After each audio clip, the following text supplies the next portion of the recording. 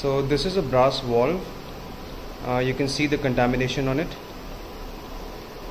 We will be using an ultrasonic cleaning machine along with an organic acidic chemical.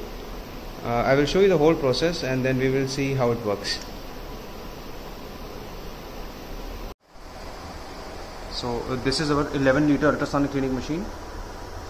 For the purpose of taking a trial, we will be using this small machine.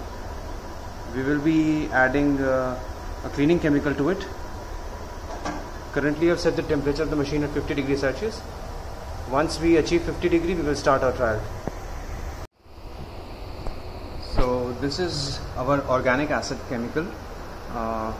We will be adding 1 liter of the chemical in 10 liters of ultrasonic cleaner. So right now this cleaner has 10 liters of water. That makes a ratio of 10%.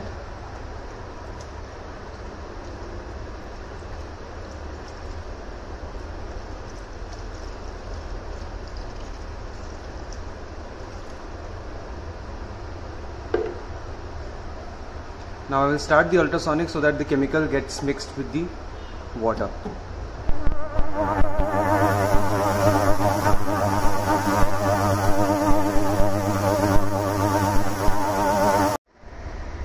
So now we'll be using this component and we'll be cleaning it. I'll put it in the material handling basket. Put it inside the ultrasonic cleaner. We have given a time of 5 minutes. The temperature is above 40, so ideal for cleaning purpose.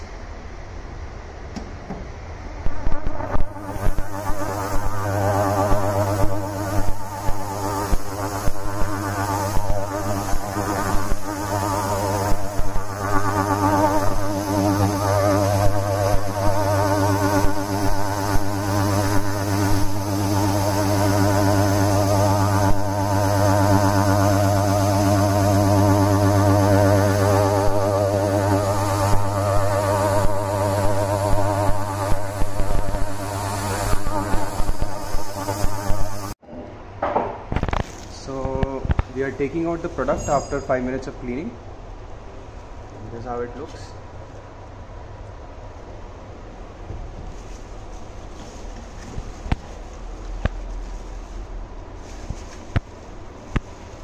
You can see it is completely clean now.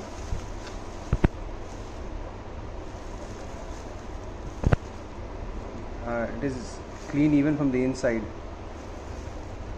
So now I will be dipping this component in a solution which is called an anti-tarnish solution. This is the anti-tarnish chemical. We have to add 1% of anti-tarnish chemical to RO water and we will give it a dip for about a minute. The reason is that we don't want the product to lose its shine, so we are giving it a dip here. After that we can give it a air blow dry off.